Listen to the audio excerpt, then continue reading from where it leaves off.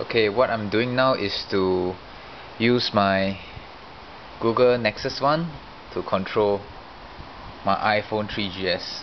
So it's very simple to set up. Actually, it's just a VNC server, but let's take a look.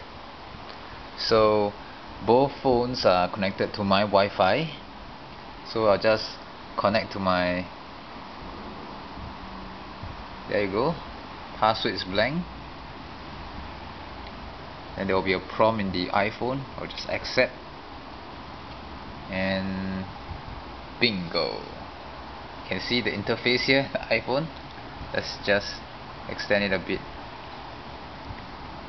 As you can see, it will be some sort of lag here, but this is just for fun. So I can just, as you can see, when I move it on Nexus One, the iPhone will move. Of course there will be a bit of lag, but I can launch games and do all sort of weird thing here. Just quit this. Yep. So yeah,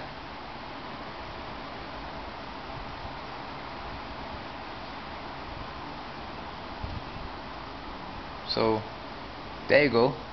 Thanks for watching.